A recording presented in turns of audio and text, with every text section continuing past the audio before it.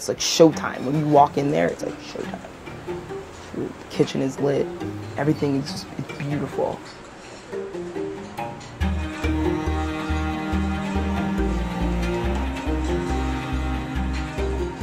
Cooking is a very humbling experience, like on the end of it that I'm at, like as a line cook. But it's like you just hope in the back of your mind, like it's all pay off.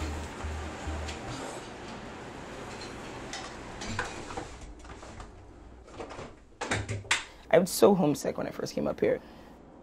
When I was in Philly, I was heavy in my church, like everything was at home.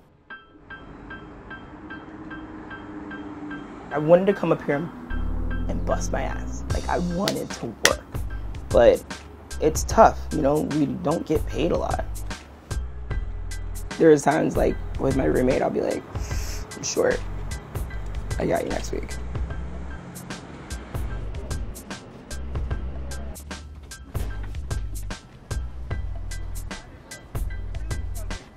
I've been at this restaurant now for over a year, and it was the best decision I ever made.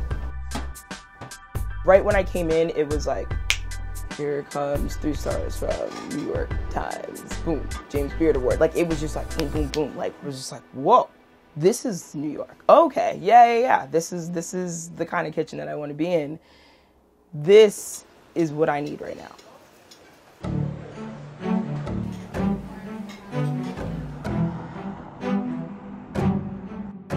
The kitchen is kind of set up in like a U shape.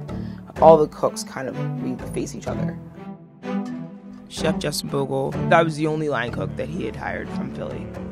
I call him Pop or Dad.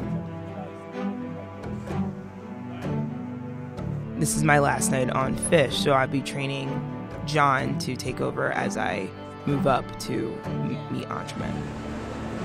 Order in, fire beats, follow readable split. Chef fires it. He'll say fire 52, 22, 55, 16.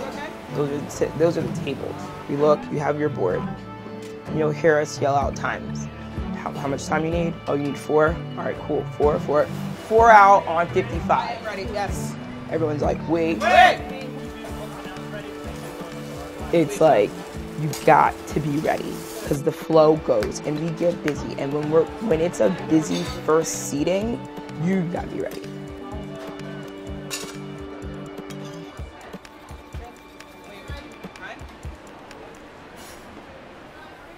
I would say I'm a different person inside and outside of the kitchen. Some of the kitchens I've been in have been really tough, and they've been all male. And, you know, being a woman in this industry, you have to have thick skin. You have to have humor, for sure. Good move, Danny Rose. I've cried too many times to count in that kitchen. You don't see black women in fine dining. You don't see black women that much, which is crazy. You don't see black women that much in cooking that much at all. Every person that has ever taken the chance on me has been a white male, and you don't see yourself. I do want my own restaurant one day. I'm 31. Like, I think I'm the oldest line cook, and then most of the other 30-somethings are all chefs. It's crazy that I think about it a lot, but I want to have a family. It's not like these men that I'm looking at, like, you know, like Justin, for example. You know, he's about to have his second kid. Watching him and how his life is, I'm like, could I replicate that as a woman? I don't know if I could.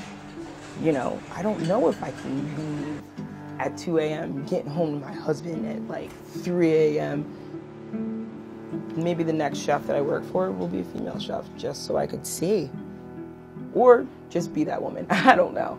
But I need to find that woman who I can look at and be like, yes, you did it. And you're still able to balance and be this awesome chef. Hell yeah, minute. But until then, trying to make it up as I go.